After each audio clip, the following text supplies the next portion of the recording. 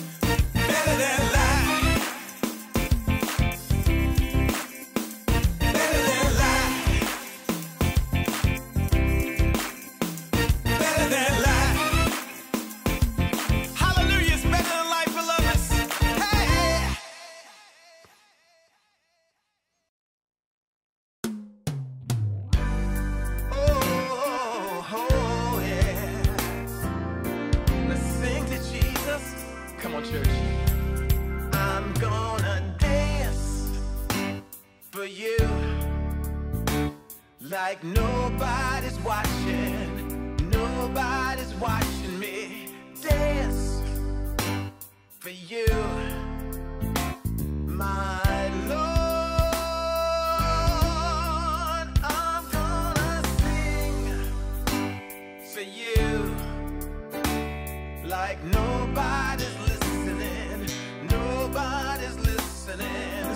Sing for you, my Lord.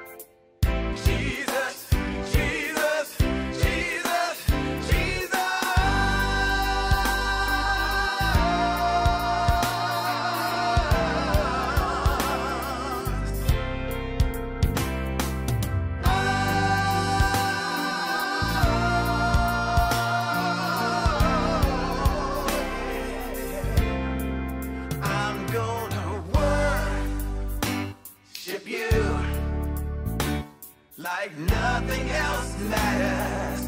Nothing else matters. Worship you,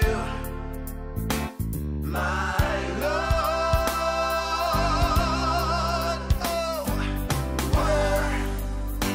worship you like nothing else matters. Nothing else matters. Worship you, my Lord. Oh, I'm not holding anything back. I will worship you for all that I am. Oh, I'm not ashamed to worship the name Jesus.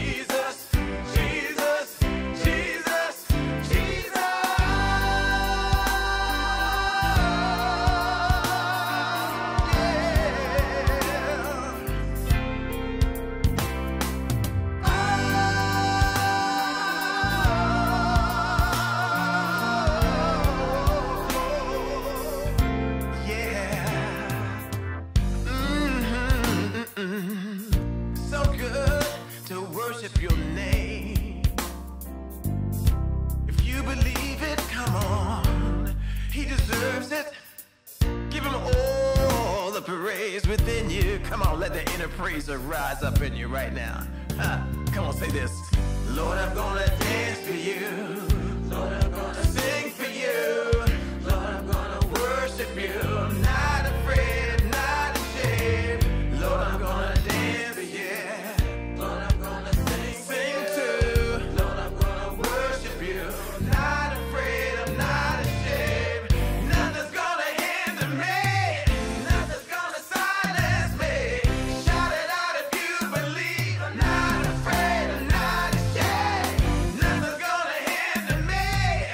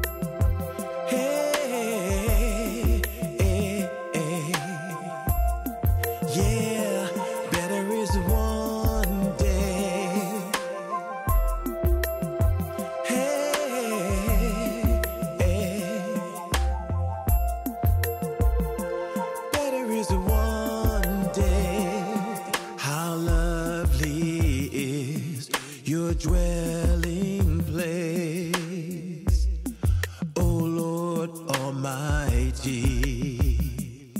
For my soul longs and even faints for you. For here my heart is satisfied within your presence. I sing beneath the shadow of your wings. Yeah.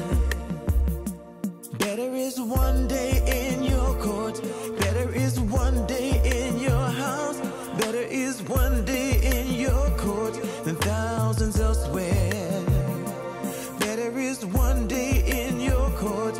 Better is one day in your house. Better is one day in your courts than thousands elsewhere. Than thousands elsewhere. Hey, better is one day.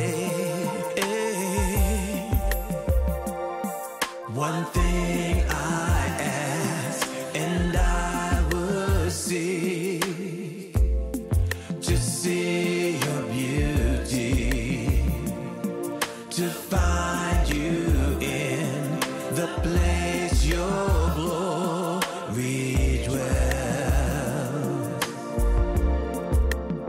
One thing I ask and I would seek, Lord, to see your beauty,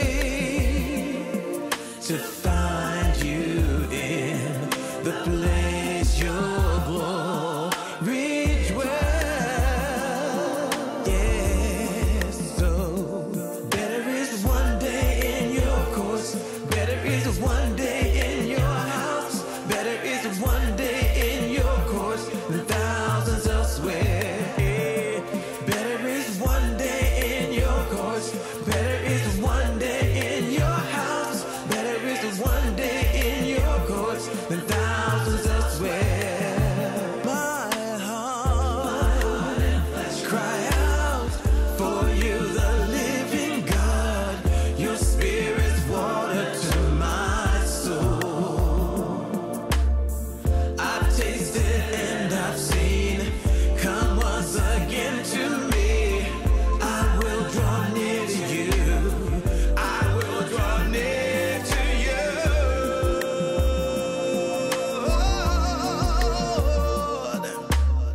My heart and flesh cry out for you, the living God. Your spirit's water to my soul. I've tasted and I've seen. Come once again to me. I will draw near to you. I will draw near to you.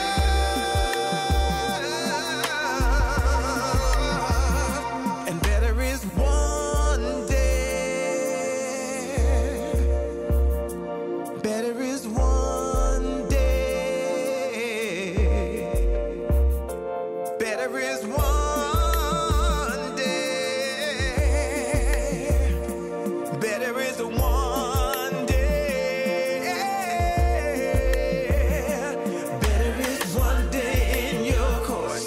Better is one day in your house. One day in your court.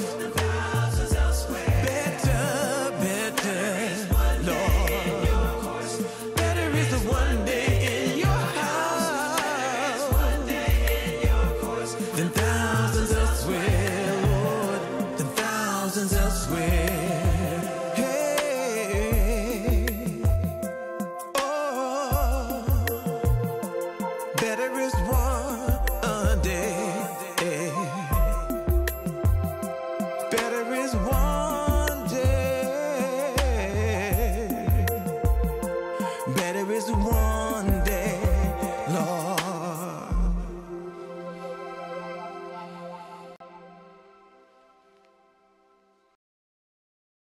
Dear Father God, all glory and honor to you this morning. Thank you for your grace and your mercy and your peace and your love. Thank you for the opportunity to praise and worship you with new song. Thank you for the people of God, all the faces that I see, all the ears that are listening across the world. I thank you for the opportunity to share the good news, the gospel of Jesus Christ with the people of God. I pray that any man or woman or child that does not know that Jesus Christ is Lord and King and Savior of all, I pray that today that they would hear the word of God. I pray that you would move by your spirit and touch them, help them, change them, convert them, make them into what you have called them to be, just like you have done your saints, just like you do with your children. Father God, I believe you're bringing many sons and daughters to glory. And I pray this morning that you use our time together to strengthen, to edify, to sanctify, and to encourage every single heart, every single listening ear this morning, every single seeing eye. Be magnified, be glorified, enjoy yourself with your lovely people today, and we will give you the glory that you deserve. And that is all the glory, and all the glory in the name of Jesus and by the leading of the Holy Spirit. Amen, amen, and amen. Hallelujah. Everybody go ahead and unmute and give God a shout this morning. He seriously deserves it. Amen. Amen. Hallelujah. Thank you, Lord. Hallelujah. Hallelujah. Hallelujah. Thank you, Lord. God, Glory to God. Lord. Glory to God. Thank you, Father. Amen. Thank you. Let the redeemed of the Lord say so this morning. Thank you, Jesus. Hallelujah. Hallelujah. In the name of the Lord. I am glad to be with you once again. I'm coming to you from the East Coast. I'm here just caring for and just being company and comfort to my mother. Today is about, I think, 6 weeks since my dad passed. And I just wanted to report to you, my mom is doing very well. She's hearing from the Lord, and he is walking her through this season that's unlike any other season that she's ever had. And she and my dad were married for 69 years. And just all of us is getting used to the fact that he's gone on to be with the Lord. And while it settles with us, sometimes I won't say yes, it settles with us in grief, and settles with us in missing him, and settles with us emotionally. It's difficult, but it also settles with us spiritually. And we are very, very glad to know and have all the confidence that we could possibly have that he is with Jesus. And my mom said it just in her speaking to the Lord. She realized that if my dad could come back, he would not. He would tell her that he's waiting for her to come where he is, because truly where he is a much, much, much better place.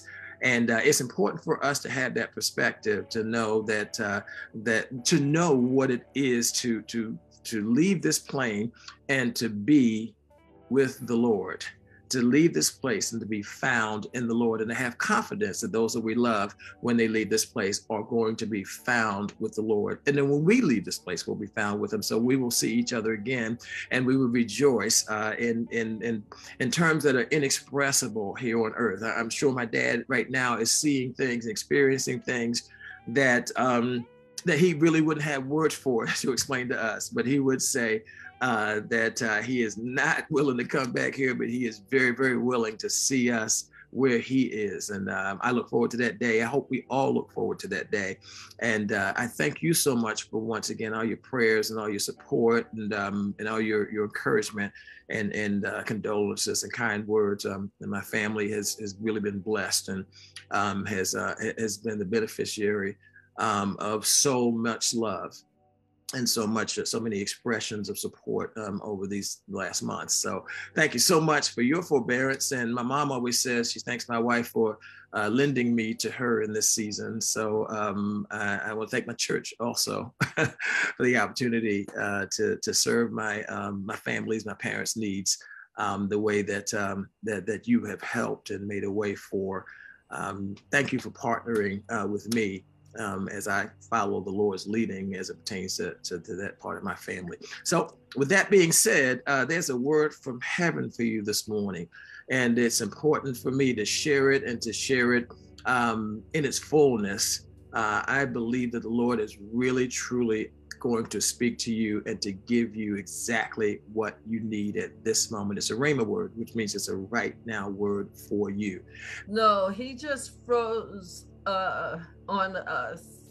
So until he comes back, can you lead us in a prayer for Sharice? She has a doctor's appointment in the morning to get some test results.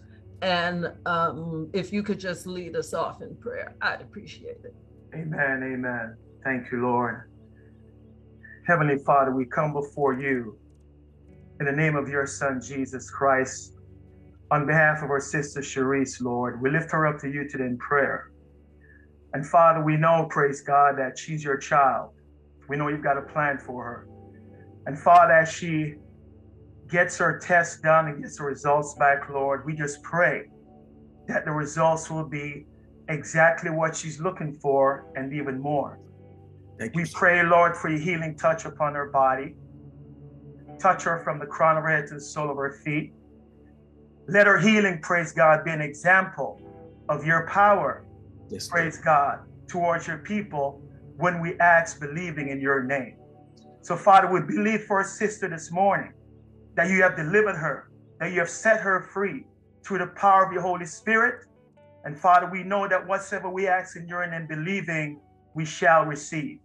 So on behalf of our sister, Lord, we ask that your love, your goodness, your mercy, your grace, and your healing would be with her in every single way, Lord, as she awaits these results, praise God, from this testing today. We give you all the glory. We give you all the honor. We give you all the praise. You're the great healer. You're the great physician, praise God. And there's nothing that is impossible for you. The impossible is nothing for you, Lord. And nothing surely is impossible for you. So Father, by faith, we believe with our sister and we trust with her that the work is done and that you have completed the work in her concerning her healing. In the mighty exalted name of Jesus Christ, I pray. Amen. Amen. Amen. Amen. Amen. Did I freeze earlier? Can you hear me now? Okay. Well, good. Now I'm sorry to spring this on you, but I would like, I'd like one of our sisters, Diane, begin. If you will pray as the Lord leads us. I don't mean to put you on the spot, but I know you're a praying person. So if you will pray that the Lord leads us in the rest of our time together this morning. Surely. Thank you.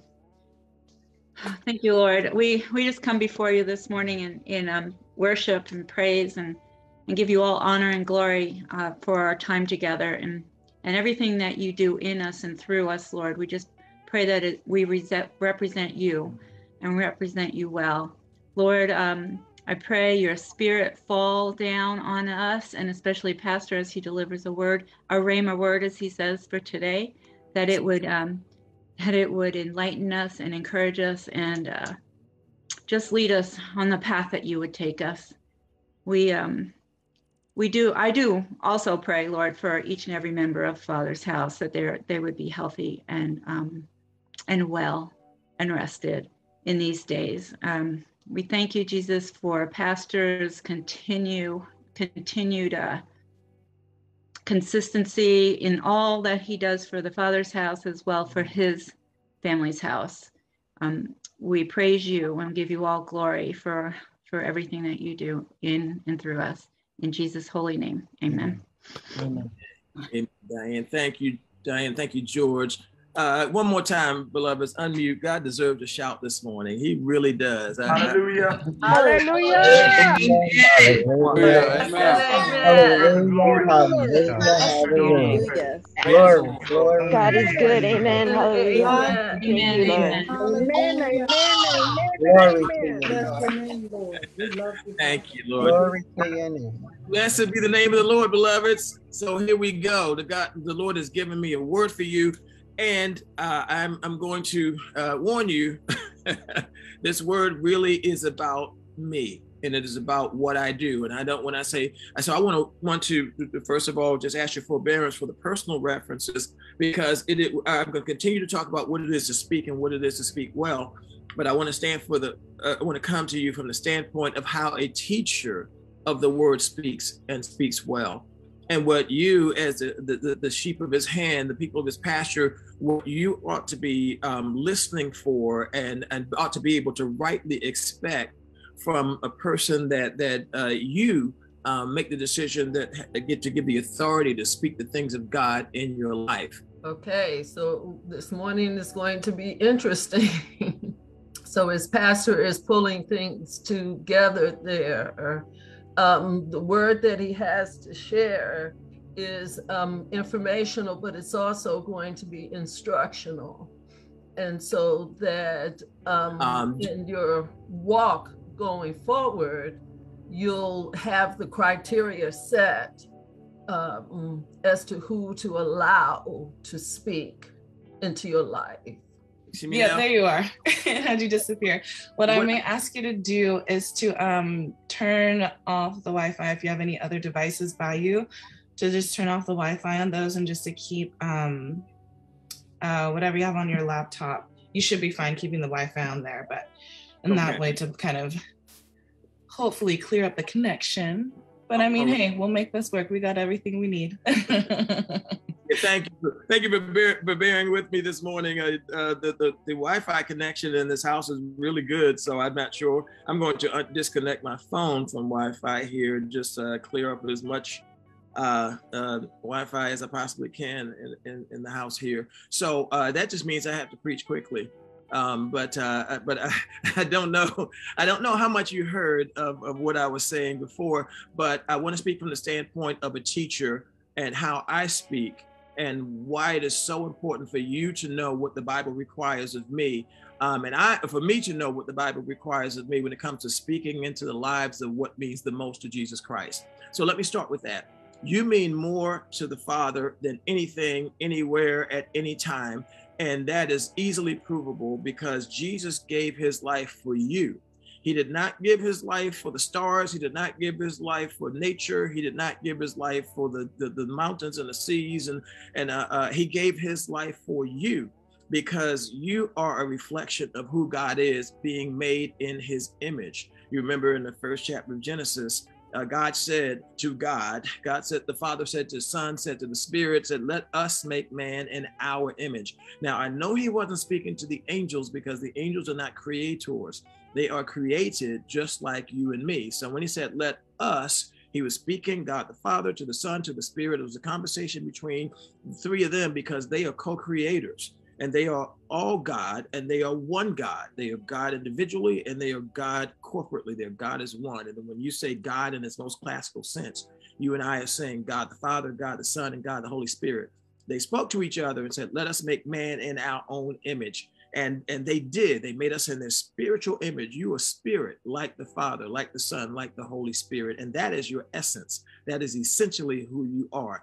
You are spirit. You have a soul, your mind, emotions, and wills, the way that we connect and interact with that which all those and that which is all around us. We are spirit. We have a soul, our mind, emotions, and will, and we live in a body. So we are spirit. We have a soul, and we live in a body as long as we're here on this earth. That is our nature. Our nature is a trinity. We are spirit. We have a soul with which we operate, and we live in this body. And so when the spirit and soul depart from the body, that is when that is death. That is when we die. As a body without the spirit is dead. The scripture tells us the body without the spirit is dead. And you and I are quickened and enlivened, and we exist through the connection of those three things which make us one: the spirit, the soul, and the body. And the reason I say that is because God has made you in his image, and God is first and foremost a communicator. So much that God calls Jesus Christ the Word of God. In other words, anything God wants to communicate with you is communicated with you through the man Jesus Christ. There is no other message. There is no other messenger. And any true messenger of the gospel is a messenger of the gospel because Jesus Christ himself has called you and me to that place. And as a messenger of the gospel, I am to be very, very caring and careful on how I speak.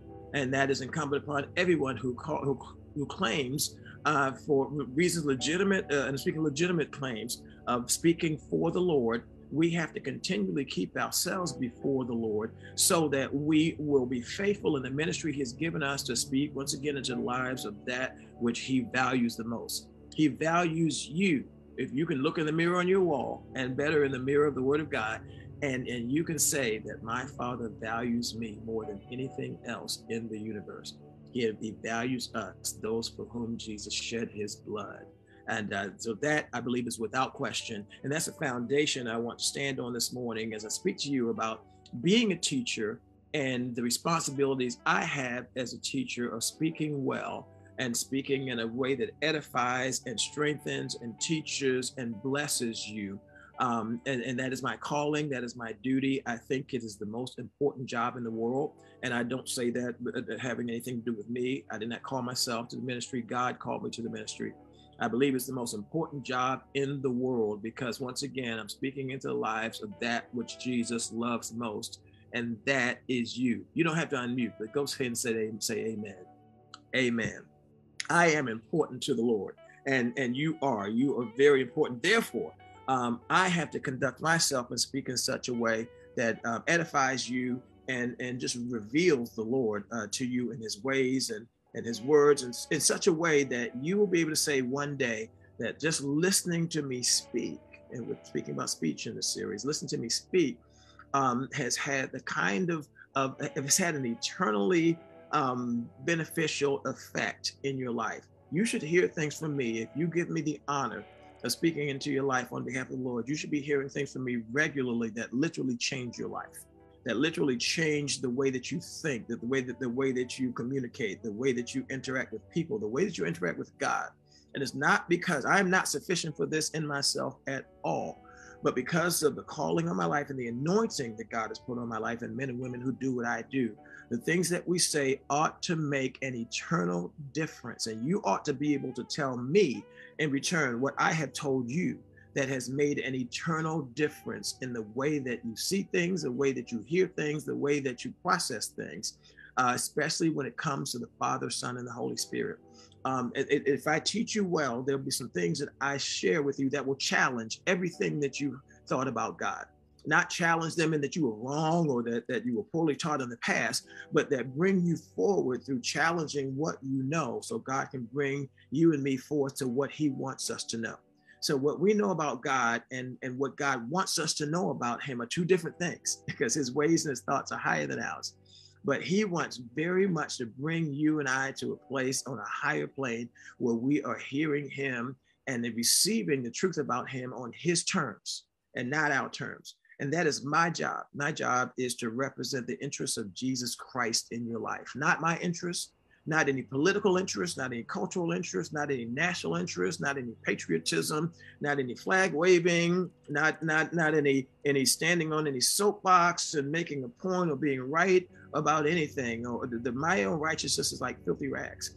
But I'm speaking to you about the righteousness of Christ. And if I am faithful to the ministry that I've been given, that will never waver. And you will always, if you listen to me 10 years from now, if I'm faithful to the things that God has given me, you will hear the gospel of Jesus Christ without compromise and without agenda. And so I'm speaking to you as those who listen to a teacher and who receive from teachers. And I thank God I'm not the only teacher in the church. I'm not for a moment saying I'm the only teacher you should listen to. That I let you discern that. My encouragement to you is to stay in the Word of God, in the house of God, in the closet of prayer, so that you will know that you know what you are hearing is God. And you'll know that you know what when you're hearing something that's not God. And so I just trust God in you to keep you on point and on the righteous path and to keep your ears and your heart open to what you're hearing. So it is important for people who do what I do, men and women who do what I do, to see God, I believe, in this way, the way that the Word presents to us, so that we are always on point, once again, doing things exactly the way God would have us to do them, as it pertains to speaking well into your lives. Jackie, if you will put up this morning scripture, it is out of Ephesians chapter 4, verses 11 and forward. And I want to speak to get into the conversation Paul is having with us about the church and how the foundation has been laid for us, and it's been laid for us so well and so sweetly. And he says this in verse 11, Ephesians 4, And he being Jesus, he himself gave some to be apostles, some prophets, some evangelists, and some pastors and teachers for the equipping of the saints for the work of the ministry, for the edifying of the body of Christ, till we all come to the unity of faith and the knowledge of the Son of God, to a perfect man, to the measure of the stature of the fullness of Christ, that we should no longer be children tossed to and fro and carried about with every wind of doctrine by the trickery of men and the cunning craftiness of deceitful plotting, but speaking the truth in love, may grow up in all things into him who is the head, Christ, from whom the whole body, joined and knit together by what every joint supplies, according to the effective working by which every part does its share, causes growth of the body for the edifying of itself in love.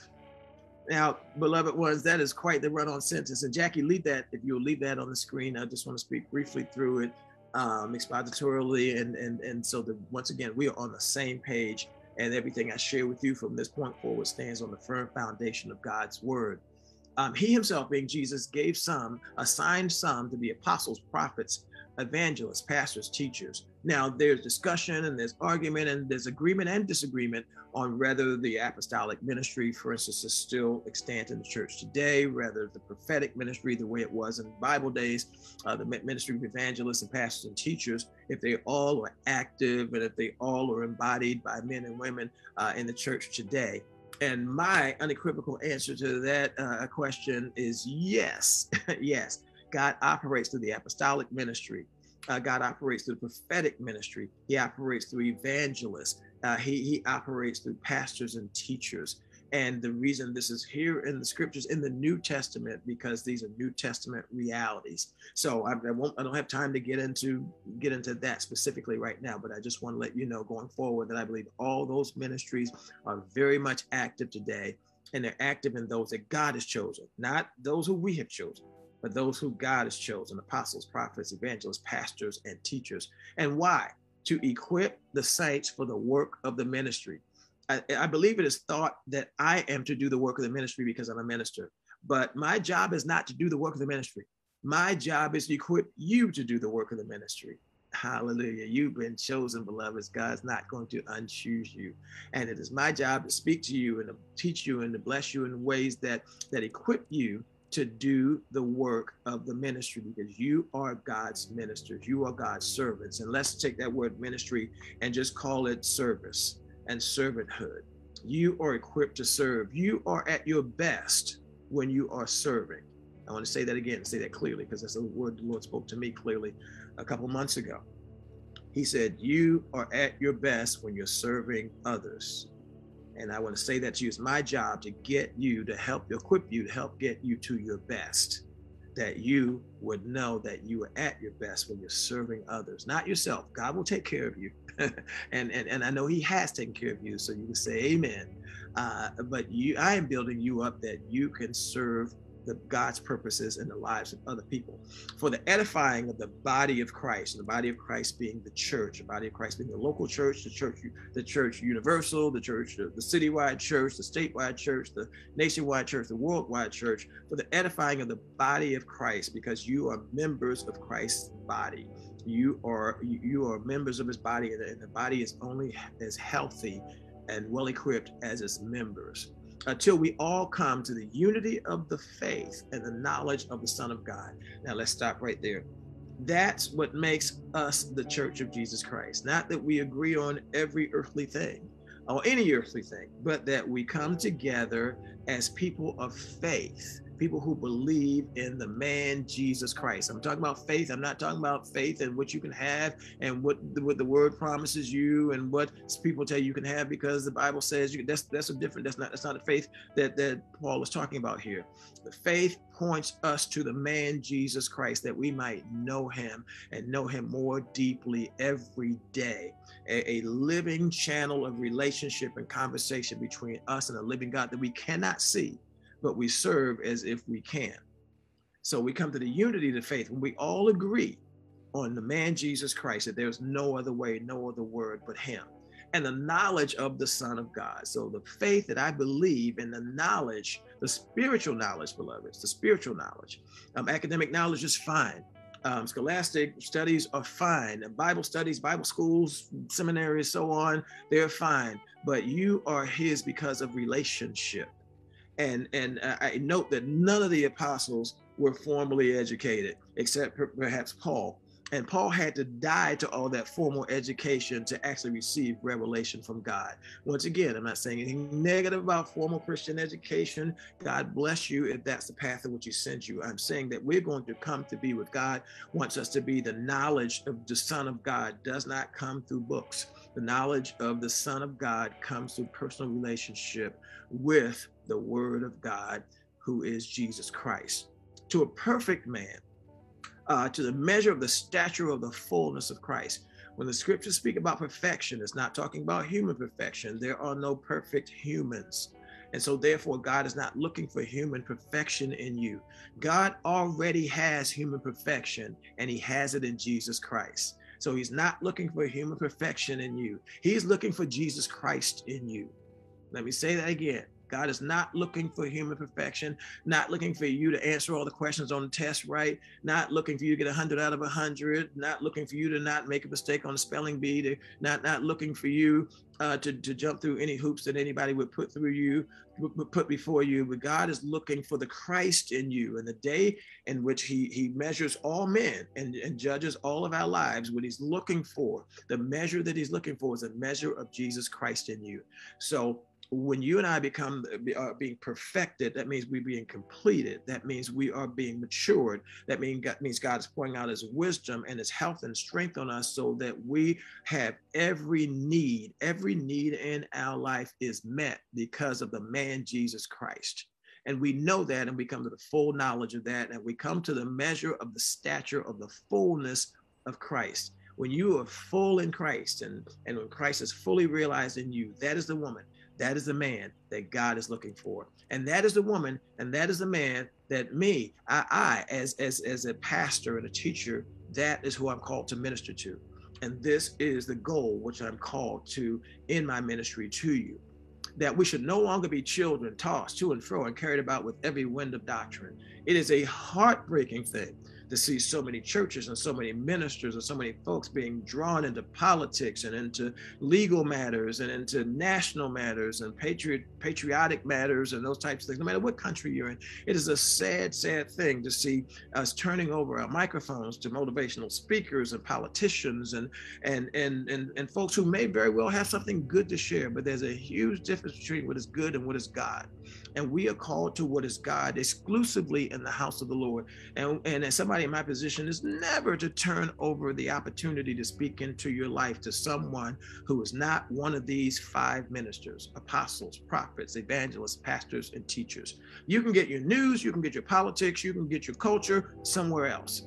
But in the house of the Lord, and from the teachers in the house of the Lord, the pastors in the house of the Lord, you are to get that which is from God, and that alone. And without any agenda whatsoever, without any other goal or aim other than what is being presented to you right here, that I speak in such a way that builds you up and presents you to Jesus Christ. And there is no equivocation whatsoever. There's no mixture whatsoever. That it is a pure offering. That our time together is about Jesus Christ. And when I'm speaking to you about him and about nothing and no one else. That we should no longer be children tossed to and fro with every wind of doctrine by the trickery of men. Because if the saints can be fooled, they will be fooled. The reason we hold so tightly to Jesus is because the scripture tells us that in the last days that there will be so many people doing all kinds and saying all kinds of things, signs and wonders, impressive things even, that would draw away the children of God if it were possible. I am to minister into your life in such a way that would make it impossible for you to fall into that trap, because you know Jesus Christ for yourself. And you know the word, chapter and verse. You know that God has spoken to you, and you are holding on. We together are holding on to what God has shown us and what God has spoken to us, so that we are not carried away by winds of doctrines or the trickery of any man who claims to be godly, but in his fruit, obviously we can see he and she are not. Trees are known by their fruit. And if we will look at anything else other than that, then we will be tricked into following things in the name of the Lord, that we ought not follow. Hear that as a warning for me. In the cunning craftiness of deceitful plotting, but speaking the truth in love. Hallelujah. Speaking the truth in love, that we may grow up in all things into him who is the head, Christ, from whom the whole body, joined and knit together by what every joint supplies. In other words, all of us are responsible for the health of this body, according to the effective working by which every part does its share. This is a family, beloveds. This is a family, and it's God's family. It's not my family. We call our church the Father's house because it is his house, and we all are sons and daughters of Daddy, and we all bear his likeness. Therefore, we all should be supplying our part to the health of this cell of the body of Christ in which he's placed us. And according to the effective working by which every part does a share, cause the growth of the body for the edifying or building up of itself in love. Now, love is the measure of all things, beloveds, and God is love. Thank you, Jackie.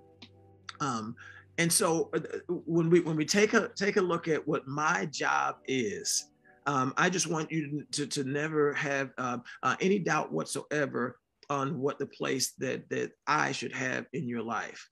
I may very well be your pastor, your teacher, or someone that you listen to because you trust that I'm speaking the word of God and the things of God accurately. And at the end of the day, the way that ought to affect you is so that when I finish speaking, you're talking about Jesus and you're not talking primarily about me. I hope that you appreciate the pastoral ministry of Pastor Suzanne and myself in your life. And I hope that you appreciate it because we always keep it about Jesus Christ. Amen. So I want to share something with you that I wrote some time ago. And as I was studying, I brought back up because I want you and I want you and I to be on the same page going forward. I want to make it clear to you what my agenda is. I want to make it clear to you what I'm resigned to and what I am connected to and what I am committed to. Okay, and I'm committed to the gospel of Jesus Christ and the opportunity to bless you with what he has shown me. So these words that I'm sharing with you, Jackie's going to put them on the screen, but these words I'm sharing with you are my heart and how, especially as it pertains to how I teach and how I speak to you, my heart and my calling, how I understand that. And I'm going to post these, so if you ever want to hold me accountable to anything when it comes to pastoring and teaching you, I'm giving you that today. And like I say, forgive me for the personal references, but I think it will be a blessing to you because God has blessed us with personal relationships. I'm blessed to know you all and to know your lives and to witness your growth and we struggle together and we praise together and we live together, we eat together, we love together, and we make music together and give God glory together. So as your pastor, I want to make myself and keep myself strictly accountable to you for what God has spoken. And I want to share what he has spoken in my words. And I want you to have those words and always be able to hold me accountable to them. So I'm just going to read through this. I think it'll be a blessing and hopefully be edifying for you. Why I teach. And once again, from Ephesians 4, the passage we read, one verse from that, 4:13, till we all come to the unity of the faith and of the knowledge of the Son of God, to a perfect man. And that word is generic, to perfect men and women, to a perfect person, to the measure of the stature of the fullness of Christ. And here are my thoughts, beloveds. Let me say, first and foremost, I teach because God has given me this charge, his mission, his permission to teach his word to men. I teach because he has called and sent me to do so, and I desire to be faithful to that calling. I teach so that men might be encouraged to pursue and obtain the life-changing power of God's word. I seek to use words that draw attention to him, words that can be grasped and remembered, words that the listener can possess for himself or herself. I teach to make and leave an impression, something that remains, something to contemplate, something to hide away and to come back to at the opportune time, and something that commends men and women to God. I teach because there's so much more to know and understand about the Savior. Quoting from Philippians 3:10, Paul speaking, that I may know him and the power of his resurrection and the fellowship of his sufferings, and be conformed to his death. I teach because I want men to see the Lord for who he says he is, and so that they hearken to the truth and the truth alone. I teach because there's much confusion from false teaching, and the record must be set straight. I teach because someone is praying that the Lord will make his word and his ways clear, and I trust I have the chance to help straighten his path. I teach because God's children are desperate for his word. I teach the word of God that the lost would hear and be found, the found would be saved, the saved would be sanctified, the saint justified, the just glorified, that many sons and daughters be brought to the glory of the Father, in the Son, and by the Holy Spirit. I teach because God loves me, and I teach because I love God. I teach because I love the word of God. I teach because I love the people of God. I teach so that people will come to love and know God. I teach because people need God. I teach because it gives me joy. I teach because it gives God's people joy. I pray about my teaching. I pray for those I teach. I pray the word would settle deeply in their hearts and the roots of the word would grow deep. I pray they will be doers of the word I teach, for I teach the word of God. I will not teach another word, another gospel, for there is no other name under heaven that saves and sanctifies men but the name of the Lord. Thank you for receiving my teaching. May the Lord sovereignly use them to produce Christ in you, the hope of glory, in humility and appreciation. So thank you for, this allowing me to share my heart and those thoughts with you when it comes to my speech and my speech in terms of my ministry, of his ministry in me. And I thank God for the opportunity, the revelation, the wisdom and knowledge and the ability to hear him for exactly what I need to share with you. My prayer is that whatever season that you're in, that from the fruit of this teaching, there is nourishment for you, and you are strong and you are wise and you are rightly directed in your day because of the teaching, partly because of the teaching which you have received from me. It's most important to me that I teach you well, and that one day when I stand before the Lord and you stand before the Lord, I hope, for instance, to be in as a witness as you come and stand before God, and just be someone that you look at and kind of acknowledge and say, Lord, that brother there, he helped me to get to this point. He said some things that opened my eyes and opened my heart to help me to get to the point of agreeing with the word of God and living a life where the Lord himself can say, well done, good and faithful servant. Enter into the joy of your Father. And that's really the only thing that matters to me about you. The only thing that matters to me about you is that I take advantage of the opportunity to speak to you and live before you in such a way that it commends you to Jesus Christ and Jesus Christ alone. And there is nothing else that matters to me at all but that you know the Lord and that you are known by the Lord. So I'm not going to hold you any longer, because as we talk about what it is to speak well and to speak wisely in our day, I'm not only talking to you, I'm talking to myself. And so as I speak to you specifically as a pastor, there's a standard to which I hold myself, and there's a standard of the word of God, and you have the expression of how I interact with that, so that you have a real solid expectation of what you can and will hear from me going forward. And if there's ever any question about that, please go back and read this that I wrote and say, Pastor, let's talk about this, because this is a standard. And for those of you who are calling who have a calling on your life to teach.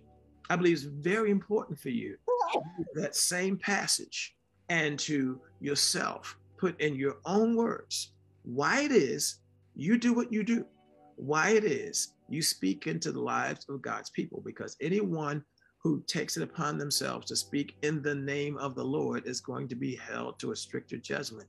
You all know James 3:1, and James says, he's speaking about the tongue, speaking about a speech. He says, I would not that many of you be teachers, because yours is the stricter judgment.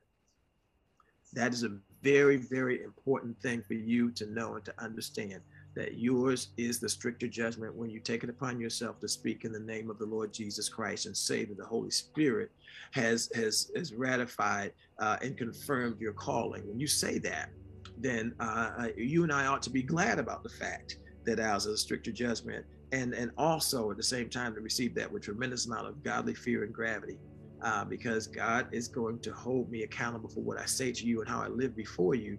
And it's a sad thing for me to minister to you the things of God and myself not handle my own life in such a way so that, as Paul says, that I've ministered all these things of God to you, that I myself become a castaway. I have to be very, very careful about how I love and how I speak. I thank you for your forbearance in the days that I've said things that I could have said better, or maybe could not have said at all. But I did. And so I apologize for over the years if there's ever been anything that is said, not that necessarily made you uncomfortable, but once again, something that was said that shouldn't have been said, or the way it was said. And I hope there's not a lot of that. But anyone who speaks for years and year after year after year, anyone who quote unquote gets paid to talk, is held to a higher standard. And I thank you for your forbearance and your forgiveness if there's any time that standard has not been lived up to and lived up to well. That any time that God would say that you should have said it differently. There was one time that God spoke to me after a Sunday service many years ago. He said to me clearly, Eric, watch your tone. Watch your tone. The second thing he said along that vein, and the last thing I'll share with you, is that, Eric, keep your hands and your mouth off my bride. Okay, that's an important thing. I want to say that to every teacher. Keep your hands and your mouth off his bride. The church is not your church. The church is his church. And we are not ministering to the people of God for any end of our own. We're ministering to the people of God for his ends and his interests alone. And the moment we mix the foolishness of the world, the moment we've started judging the world and getting ourselves so involved with the world and putting up our marquees and wanting to be known and recognized by the world as something significant, then we become adulterous in our ministry, in that we are beginning to seed out the things of God to people and things that are not from God or about God, things that once again will come in and claim to be about God and for God, because trust me, everybody, every force, every spirit out there would like to have its way and wherewithal with you, because you are what's most precious to God. You are blessed, you are favored, you have the joy of the Lord, you are talented, skilled, faithful, a gift wherever you go.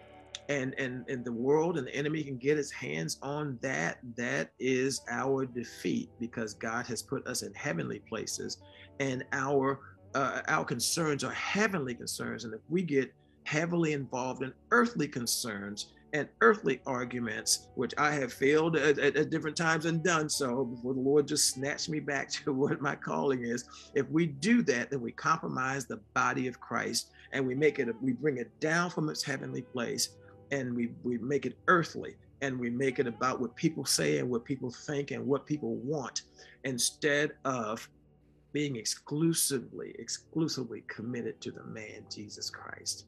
So my voice is one, if I use it well, my words always call you back to that which is most important, and that is your relationship to the man Jesus Christ. He is your husband.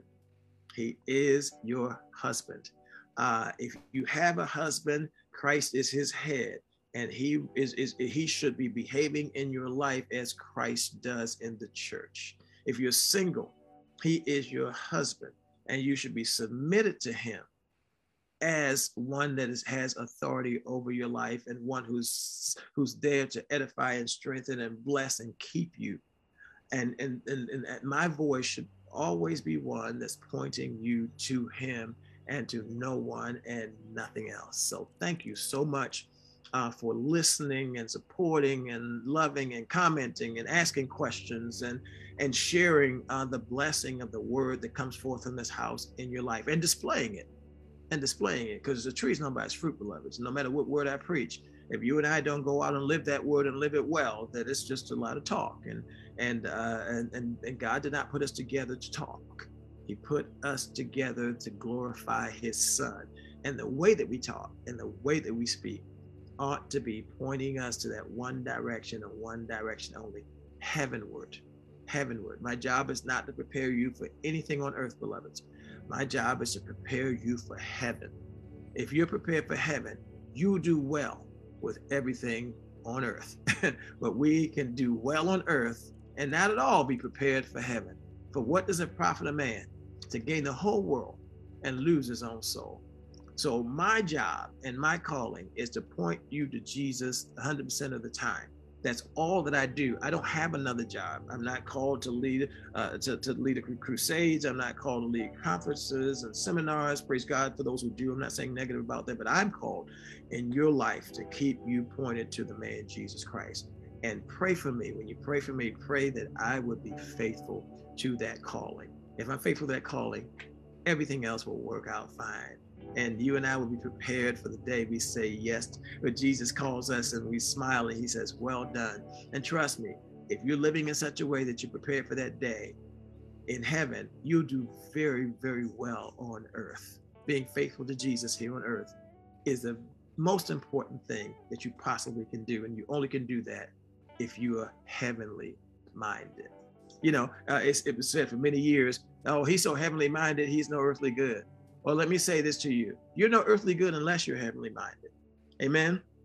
You're no earthly good to God unless you are heavenly minded. And so let's keep our eyes on God, and let's keep our feet and our bodies, our countenance, everything pointed toward heaven. Let us love each other with a perfect love. And let us come alongside one another. Let us forgive one another, because that's what God calls us to do. That's my encouragement to you. Let's forgive one another. Let us not find fault with one another or gather with people who find fault with one another. Let us gather with those who bring the body together, not separate it. And let us not let small and emotional and petty issues separate us from that walk that God would have us to walk and whom he would have us to walk it. Stay in your place, beloveds. Let's not wander. Let's stay in the place where God has set us. Let us settle, and let us let God do in us what he would do. Finally, I'll encourage you with this word that the Lord encouraged me with. As I have been serving my family's needs and continuing the ministry as I ought over these months, you know, I was asking the Lord about a particular situation that I need some answers for. Lord, what do you want me to do? What do you want me to do? What do you want me to do? What do you want me to do? And over the course of this week, he's speaking gently into my heart that it is not about what I am to do. He didn't say, he said to me, Eric, stop doing, just be. Just be. Might I say to you, beloveds, that God didn't send you where he sent you that you could do things. Now we'll do things, we'll do plenty of things, and that's good. But God did not send you primarily where he sent you or placed you where he's placed you so you can do things. He sent you there because of who you are. He sent you there because of who he's made you. And if you and I will just be who he's made us, then all the things will get done. But once again, we can go and do things and people will end up talking about us instead of about Jesus. But we can go and be who he says that we are. And we will do plenty. But at the end of the day, they will see Christ in us and they'll be talking about Jesus. So let me say this to you. Some of you have been asking this question, what do I do? What do I do? Some of us are in different places in lives. We don't quite know in our lives. We don't quite know what to do, or we have situations that we need God's wisdom and we don't yet know what to do. And we're asking God, what do I do? What do I do? And that is absolutely right. And it's good. And you should ask God, what to do. But let me say this to you. Let what you do be founded on who you are. Let your effort be in being who God says that you are, in being the light of the world. Jesus says you are the light of the world. Well, beloveds, let the light shine, and that light in you is Jesus. So if you will just be, if you will just, and for some of you, the Lord, the way you just be is to stop being antsy, stop demanding answers, stop demanding that things get right or get straight, or he stops doing that, or she stops doing that, and stop telling God what he already knows. Okay, God doesn't need information. He knows what's going on in the world. And stop telling God, and us just being the solution. You know, we can ask God for a solution, or we can be the solution. In other words, when God wants to solve something, he sends you. Why? Because when you walk in, faith walks in, joy walks in, kindness walks in, forgiveness walks in, encouragement walks in. And those other demons, the darkness of the world, the spiritual wickedness that was in that place has to leave, because they don't like light. Why? Because the deeds are evil and they don't like light. And when you walk in, you don't have to shove everybody out the door. Your very presence shoves those forces out the door, because you are being who God says that you are. So just be, beloveds. Let God, the seasons are in God's hands. You don't know when things are going to get, quote, back to normal. I don't think there's such thing as normal anymore. There is a sense of normalcy, I get that, and routine and things that we bank on, and that's wonderful and good. But let's not bank on what's going on around us. Let our confidence be in what's going on within us. The kingdom of heaven is within you. It's not around you. So don't be upset that the kingdom of heaven is not around you, and that people are doing all kinds of things out there and this world is going crazy. Well, that world that's not the kingdom of heaven. The kingdom of heaven is within you, and you need to make sure that you're not going crazy, and what's going on within you is settled, because the kingdom of heaven is within. So if God wants to bring kingdom results any place and anywhere among any people, he sends you. Okay, he sends you. And so therefore, keep yourself before the Lord, keep yourself before his word, keep yourself committed to his house, keep yourself committed to prayer. And remember, you are members of the body of Jesus Christ. Do your part. And don't do it sometimes. Do it all the time. Do your part. If you said yes to God that you were going to do something, do it. It's a dangerous thing to promise God that you're going to do something that you don't do. Scripture tells us that very clearly, several times in the Proverbs in particular. And Jesus tells us, don't make God any promises, by the way. And God doesn't need your promises. He's the only promise keeper. So, but whatever you committed to do before the Lord, do it. Do it. Let your generosity be known. Let your service be known. Let your forgiveness and forbearance be known. Let the word of God be rich between you. Pray for one another, fellowship with one another, break bread together. And care for one another, and stand with one another, and stay in touch with one another. Do not wander off. It's a dangerous thing to wander. Be still and know that he is God. Just be. How about that, beloveds? That's a plan right there. Just be. Stop fretting. Stop worrying. Stop hurrying. Stop scurrying. Just be. So, I'm finished, and I'm going to just be, beloveds. I'm going to just be done.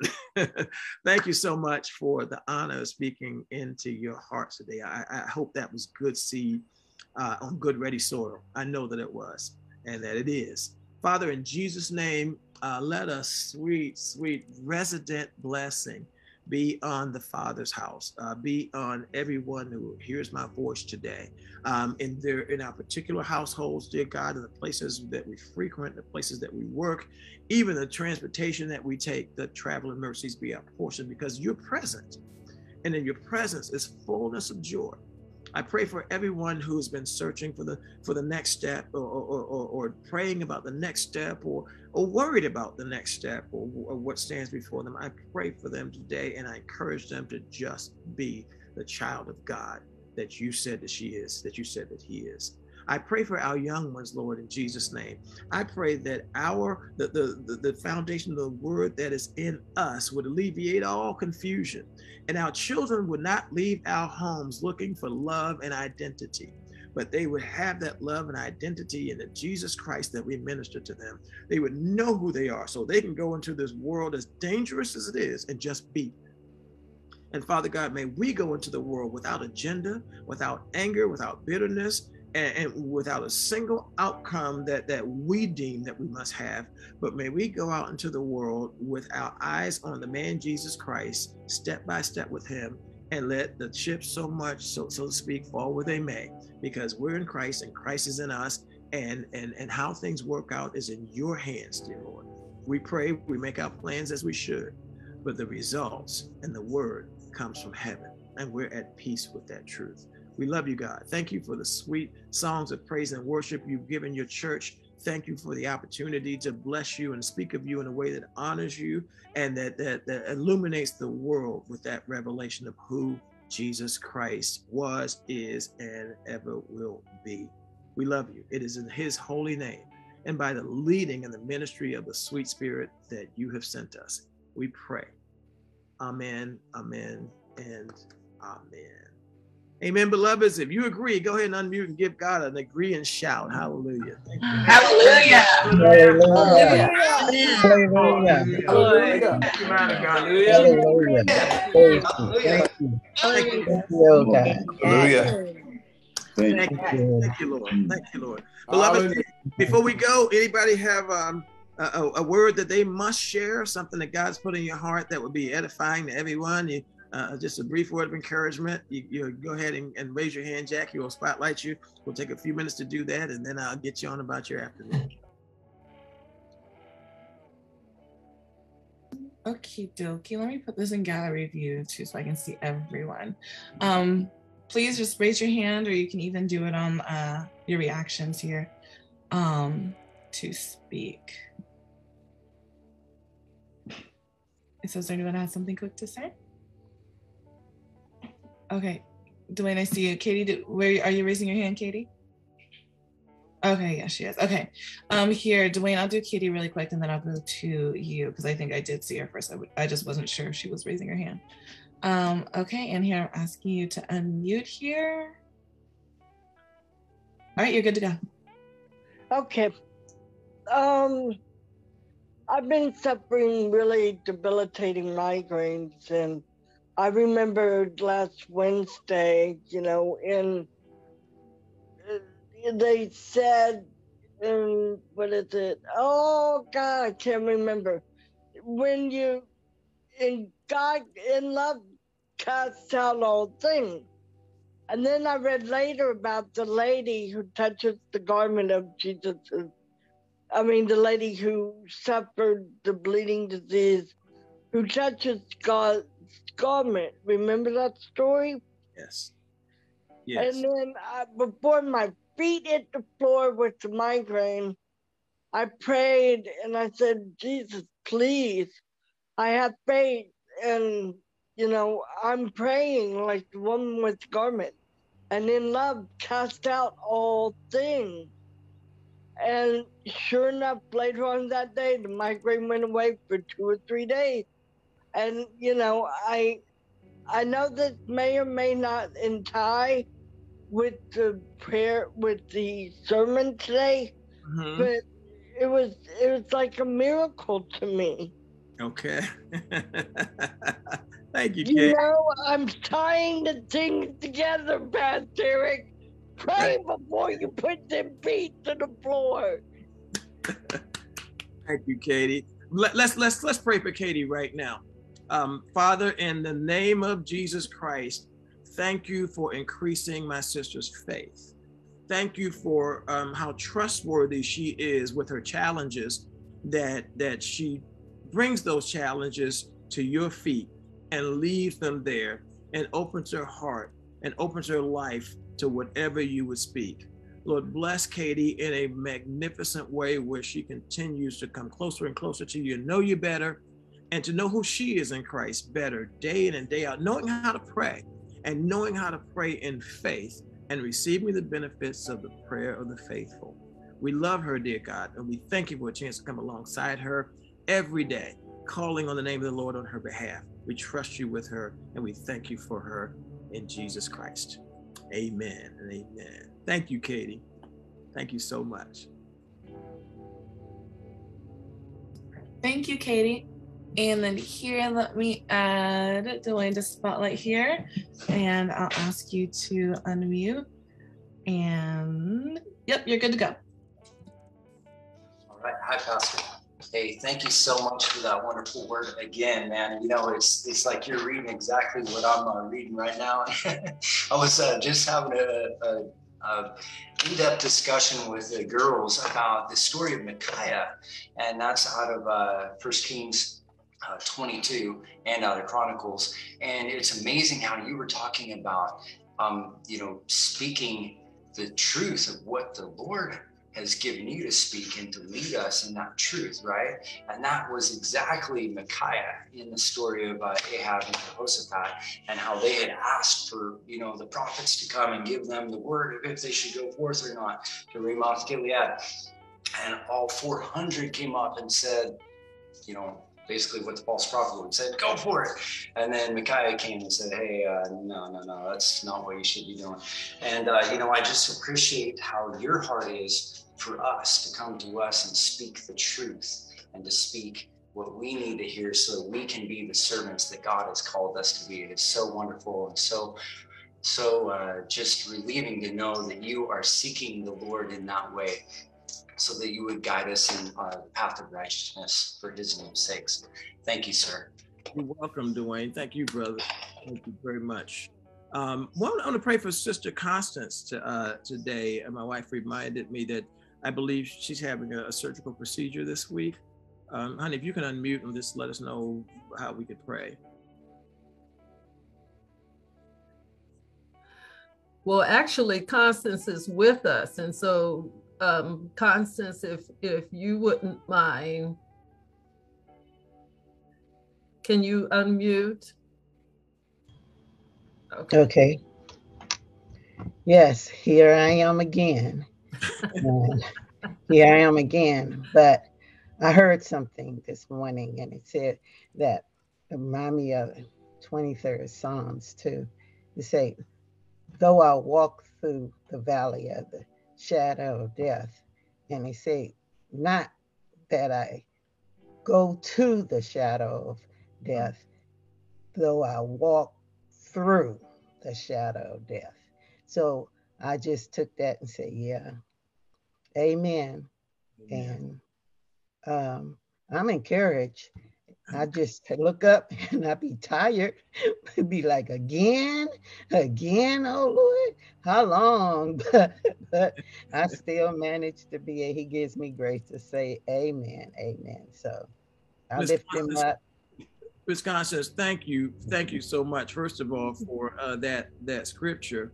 I don't know if I shared this with you or shared this generally, but I was talking to my mom right when, you know, after my dad had passed, and we had things to do in order to, you know, for arrangements, and there's just a lot of work in front of us, and some of it she needed to be directly involved in, and then she was feeling down, and we had an appointment, and she wasn't sure that she could make it because emotionally. And I remember, so I went into my bag. I got my oil, and I went, and she got to lay back in the bed. I said, "No, Mom." I anointed her with oil, and as I was anointing her, I alluded to the 23rd Psalm, just as you just did. I said, "Mom, Scripture says, yea, though I walk through the valley of shadow of death, I will fear no evil, for you are with me. Your rod and your staff, they comfort me." Mm-hmm. I said, "Mom, you have to walk through the valley of the shadow of death." It doesn't say, yea, though I lay here through the valley of shadow of death. It says, yea, though I walk. So if we want the comfort and the strength of the Lord, deliverance of the Lord, we have to keep walking. And one thing I can say about you, from having known you all these years, is you never stop walking. You never stop walking. That's where your deliverance is. And same with you, Katie. The Lord spoke to me one day on my prayer walk, and he said, Eric, you have walked out of every trap Satan has set for you. You have walked out of every trap. Why? Because yea, though I walk through the valley of shadow of death, you are with me. So I want to encourage everybody, first of all, just keep walking. Don't settle. Don't get lost in your thoughts. Don't get up under all the circumstances. Keep walking. Keep stepping with God. Open that Bible every day. Be in the house, in the Word, in the closet. And as you do, as you keep fellowshipping with believers, keep encouraging folks, even when you're discouraged. As you walk, yea, though I walk through the valley of shadow of death, I'll fear no evil, because you are with me. The presence of the Lord will be your gift. It will be what God gives you. So, Father, in Jesus' name, I pray for my mother of the church and sister in Christ. I pray for Miss Constance, whom we all love, and we know she loves us. We are family. We are one in Christ, and we're growing together in the things of the Lord. And through the many challenges, Lord, we've seen her come through, and we've seen her with her hands continually lifted and her hearts and her words lifted toward heaven. She's encouraged so many and served so many, even through all that she has been through. In Jesus' name, dear Lord, just like Katie was speaking earlier, we reach out to touch the hem of your garment, Father God, so to speak. And we come before you invited. We come before you, dear God. We don't have to elbow and push our way to get to you. But if we do, Father God, have to elbow and push our way through our own thoughts and through through our own fears, we will do that, and we will get to the hem of your garment. We will get to your feet, dear God, and we will bathe them with our tears, dear God, and dry them with our garments, Father God. We will do whatever it takes to continue our walk, because while we walk, as we walk, we are delivered, we are set free, we are strengthened. And whom the Son sets free is indeed free. And my sister is free in her faith to believe in you for her health and for her strength and for her encouragement. And she has family that is believing and praying in agreement. So I bless my sister Constance, and I thank you for a good result. Lead the doctors in the way they ought to go. Give them the wisdom and professionalism and the wherewithal to treat our sister with godly care. Dear God, let their hands be the hands of the Lord as they minister to her. We thank you for these things, and we look very, very forward to seeing her smiling face among us. As always, dear God, you bring her through, and you bring her through with the testimony. Thank you for these things in Jesus' name. Amen. Amen.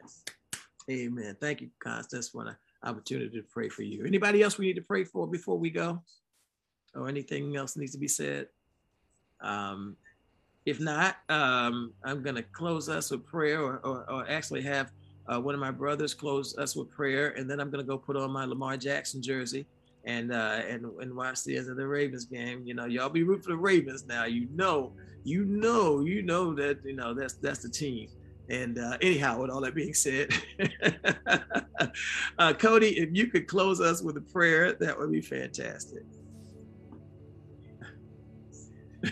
Yes, sir. Thank you. You might get JC praying along with me in the background. So, Lord, I'm just so encouraged, Father. I'm encouraged, Lord, that you have chosen us, Lord, as vessels of honor, Lord, that you have chosen us as members of the body of Jesus Christ. And I heard someone mention earlier the health of the body. And I recall my brother George saying, heal us, Lord God, heal our sister from head to toe.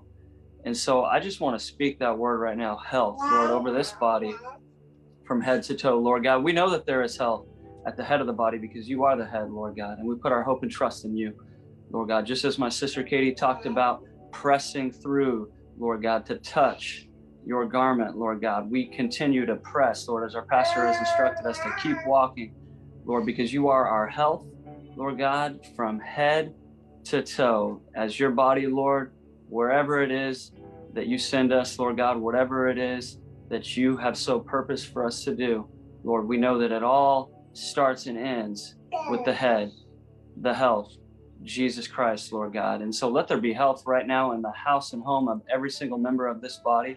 Lord God, let there be health, Father God, in the workplaces of every single member of this body. Let there be health, Father God, in every single place you send us, because wherever you send us, you send Jesus Christ, Lord God. And you've given us your Spirit as a guarantee.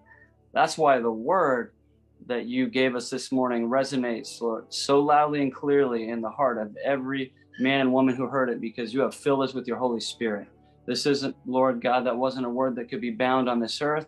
That wasn't a word that could be bound in our mind or our emotions, but the Holy Spirit, Lord. So we heard you, Lord, and we just trust, Father God, that you are going to continue to speak to us, Lord, through a teacher who has not allowed it to be about him, but about Jesus Christ and Jesus Christ only. That's the point. That's the entire purpose, Lord. And so we are so grateful. And I thank you, Lord, that we're healthy because the word of God abounds in this body. The word of God abounds in this house, the Father's house. In Jesus' mighty name, we trust you. Amen. Thank you, Cody. Thank you so much. Thank you for that. Everybody unmute and give God an amen shout. Amen. Hallelujah. Amen. Hallelujah. Thank you, Jesus. Hallelujah. Glory to God. Glory to God. Amen. Hallelujah. Bye, everyone. Have a good Sunday. Bye. Thank you. Have a blessed week. Thank you.